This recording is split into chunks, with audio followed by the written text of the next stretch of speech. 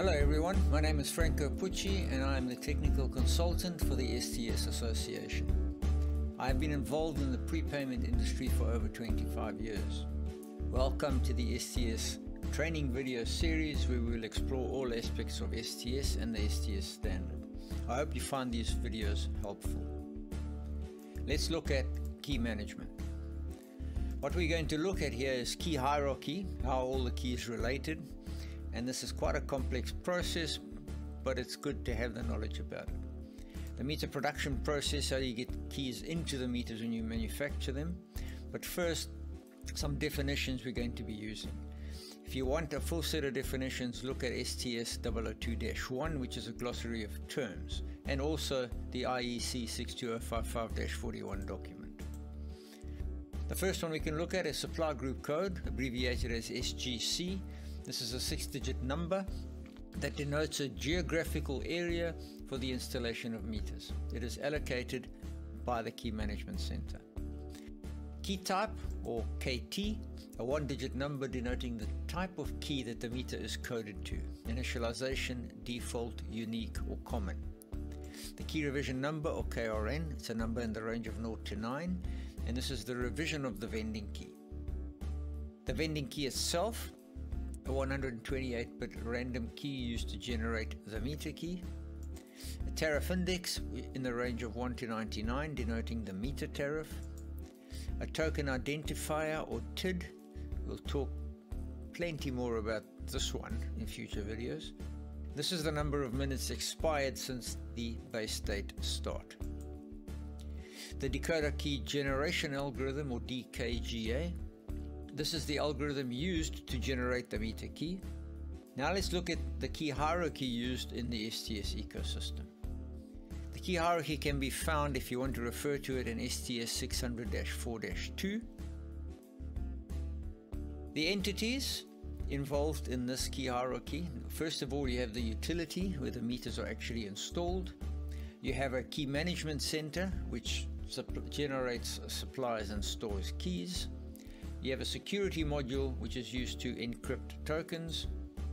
You have a point of sale, which is used to generate tokens on a vending system.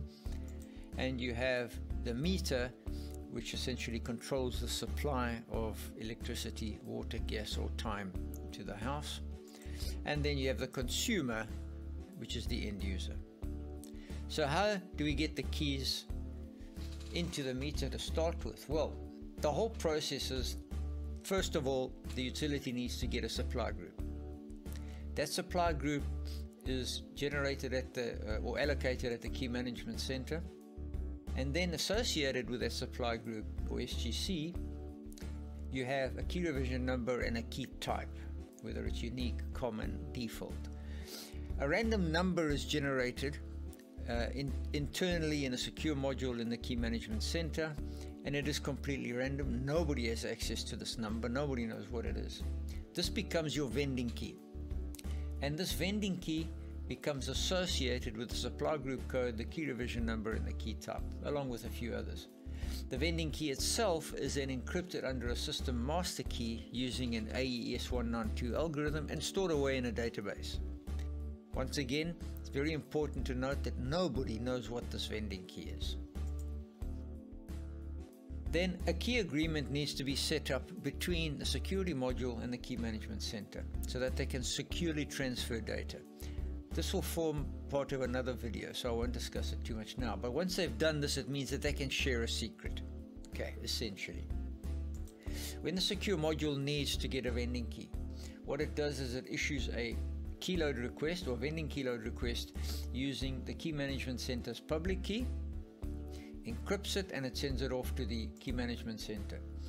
The Key Management Center then takes that vending key out of the database, and using a elliptic curve Diffie-Hellman algorithm, it takes the secure module's public key, encrypts it, and sends everything back via a vkload response, or a keyload file. This is a plain text file which can come back via an email. That vkload response file is then entered into the secure module by the point of sale system. It uses, once again, elliptic curve Diffie-Hellman to extract the vending keys out of the keyload file. Now you have a vending key. The next thing that happens is the point of sale now needs to generate a decoder key in order to be able to generate a token. For that, it takes the meter number, supply group code, tariff index, key revision number, key type, feeds it into the security module using a decoder key generation algorithm. In this case, I've marked DKGA04. Out of that comes the decoder key. Once you have the decoder key, then the consumer makes a payment for a certain amount. The point of sale looks at the date and time and says, well, there's my TID. The consumer hands in a meter number that he wants to purchase credit for. Then, using encryption algorithm EA07 or EA11 and the decoder key you've just generated inside the security module, a token is generated. Once that token is generated, it can then be entered into the meter by the consumer. The meter itself already has a decoder key, or DK, which has been put in at the factory a long time ago and independently of this operation.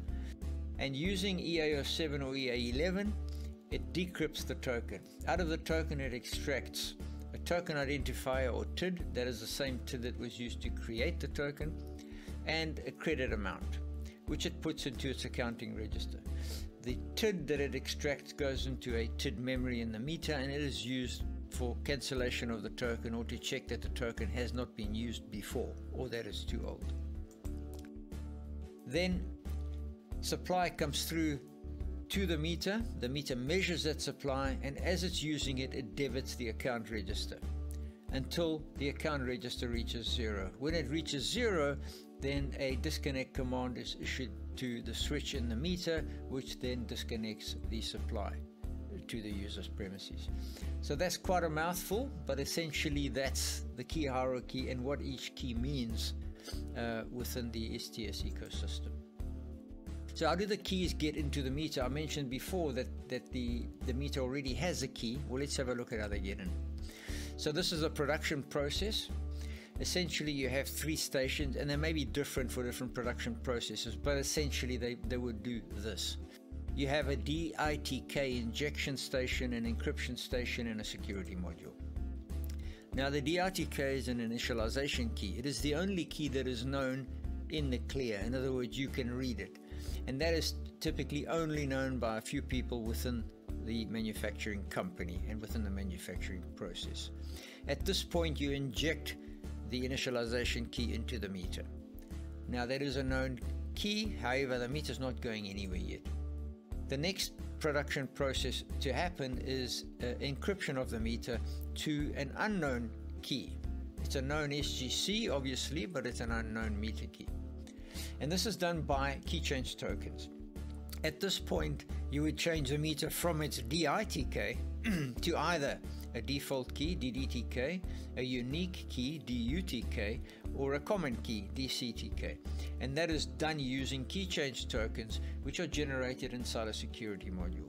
You cannot do this process without a security module.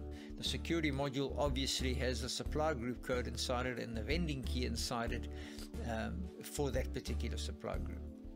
Then the meter can be shipped out to the customer. So that is the process for getting the key inside the meter, which will match exactly the meter key that is generated by a security module out in the field, because they both use the same meter parameters and they both use the same decoder key generation algorithm. So what is a security module? It's the first time we're mentioning this. Well, essentially a security module is a high security device used to generate tokens. There are several available in the STS world. There are a couple of suppliers, and it can either be a rack mounted, which is the lower picture there, which is a high-speed module, or it could be a serial mounted, which is a low-speed module that can be sit right next to a point of sale.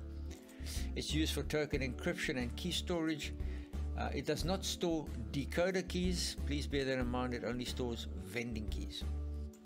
It's used in production, as we've previously just discussed, and that would be a manufacturing module. The ones used in vending are vending modules. Manufacturing modules cannot generate credit tokens. they can only generate tokens for key changing meters, whereas the vending module can generate both key change tokens and management tokens and obviously credit tokens. You cannot use a virtual security module. Although the STSA makes one available for use, it's only there for testing. You cannot use a virtual security module for a live system. You can get high-speed or low-speed modules.